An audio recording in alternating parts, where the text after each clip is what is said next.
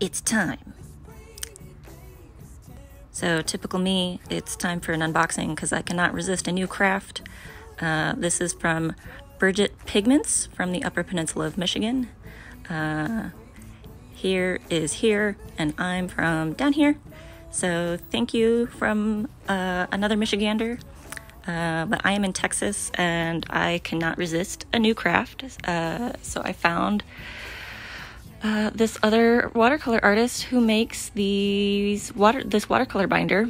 I was looking up the recipes and like I could do it, but I decided I was too lazy, and she has these pre-made pigments that I had to get because I wanted to play around with making my own. I've got some expired makeup I can use and some other stuff. Who knows? But yeah, super excited to get this, and I will definitely be sharing when I make some paint. But thank you so much for sending this. It came in one piece and I'm excited to try this out. Check her out.